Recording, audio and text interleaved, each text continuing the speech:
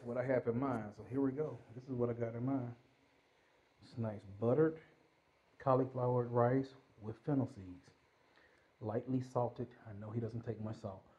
I'm gonna take some of this over there and get the mother and daughter's concept on what it tastes like to them.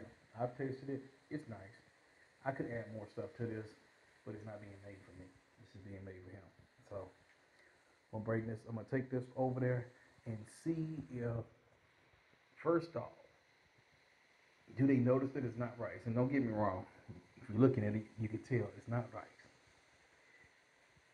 But would they be willing to take this and integrate this in, lower the amount of rice? Because I know, like in his case, he doesn't even eat the rice when everybody else is eating. So this gives him something to kind of feel like he's a part of everything else. And it's something that will help his situation greatly.